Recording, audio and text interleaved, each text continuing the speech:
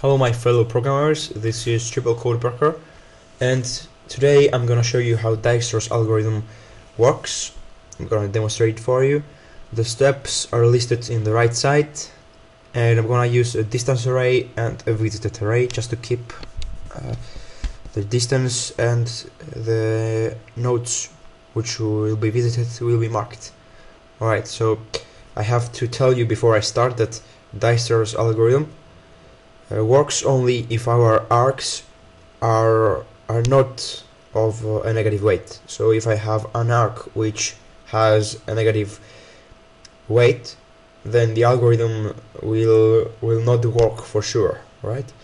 So let's go ahead and start demonstrating. Now, first of all, I have to select a starting point, and for the first example, I'm gonna start with node A. I will show you another. I will also demonstrate with another starting point just to see that the results will vary. Right? So let's go ahead and start. Let's initialize. We will initialize based on our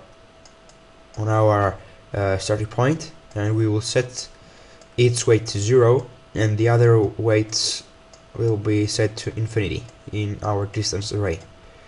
Alright, so after initializing, we're going to have to update all nodes reachable from the current node. So reachable nodes are C, B, and F.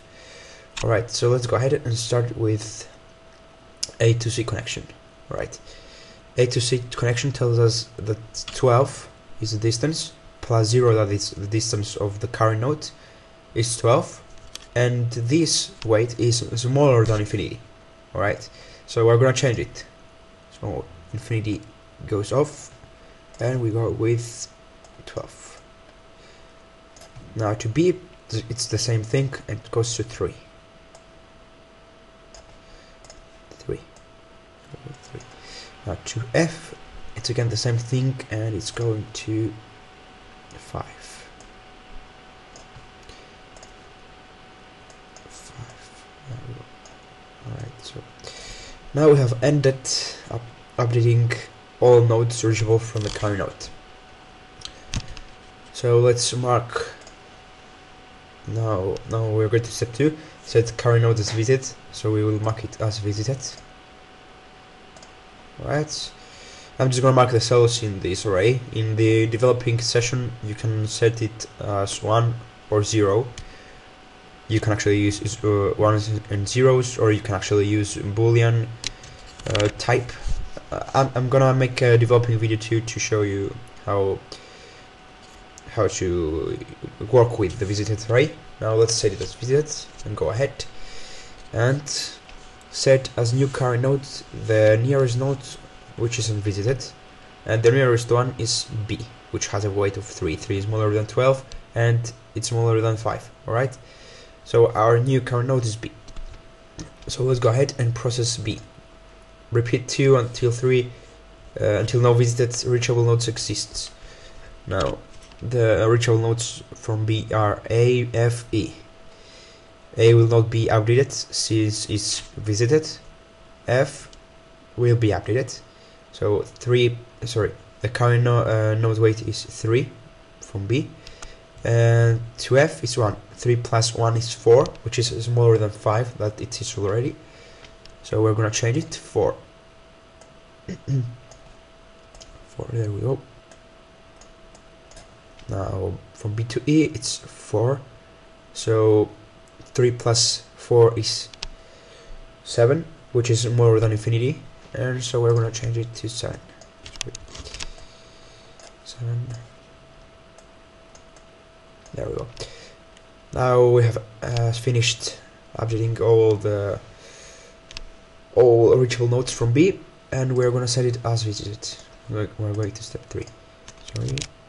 Now we're selecting the new current node, which is gonna be F, which has weight 4. F reaches to G and E, so we're gonna update them. F has a current weight of 4. 4 plus 6 is 10, which is bigger than 7 that E has already.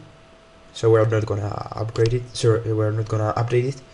and f to g is 2, which is smaller than infinity. So 2 plus the current weight that f has, which is 4, it's going to be 6. So we make it 6. Alright. Now we have finished with f2. Mark it visit. And now we're going to the next one, which is going to be g. It's the closest one. Sorry, I made them. Oh, sorry. No, yes, I was right.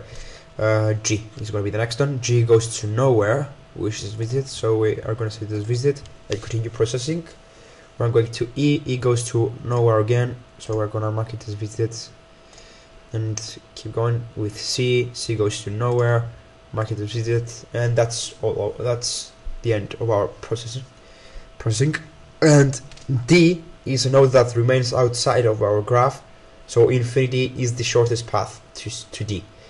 So now this distance array holds the result, so holds the shortest path, the distance of the shortest path from A to any other nodes of our graph. Right? So if I want to go from B to A, the closest to A is 3. That's what our distance array here tells us. Also, if I want to go from A to E, the closest distance is 7. So I go to B, from B I go to E, and that's 7.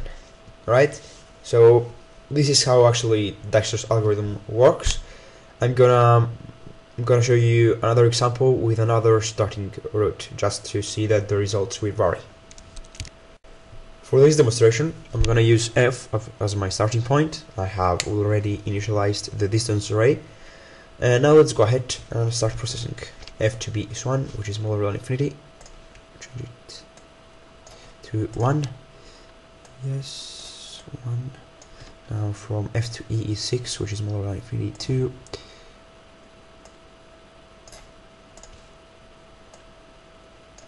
And from f to g is 2, which is smaller than infinity, 2.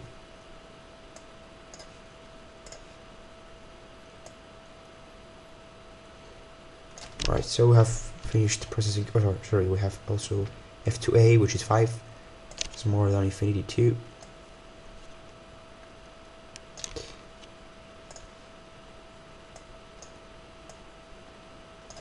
Now we have finished processing f. We are going to mark it as visited. F visited. F, there we go. Now we're going to B, which is the closest one.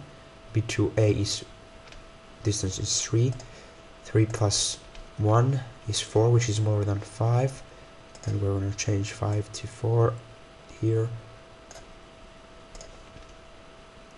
4. There we go. From B to E, it's 4.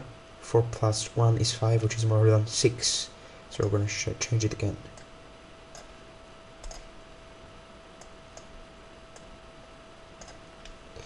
Now we have finished processing B2. There we go. B is processed 2. Now we're going to G, which is the closest one. G goes to nowhere. G is marked as visited. Now we're going to A, which has distance 4. 4 plus 12, that has to C is 16. 16 is more than infinity. We're going to change. Sorry, we're going to change it. And there we go with C. It's going to be 16. There we go. Now A is processed, is visited 2. Now we are going to E. E is processed, it's going to nowhere. Process 2, we're going to C. C goes to nowhere. Visited, and we have finished again processing our graph. Alright, so this actually is the result that we get if we have f as our starting point with this graph. Right, so this is how Dijkstra's algorithm works. I'm gonna make more videos with other shortest path algorithms like Bellman-Ford and Floyd-Warshall, and I'm gonna make a developing video of this algorithm. Be sure to subscribe, support the channel guys, and I will see you in the next video. Goodbye.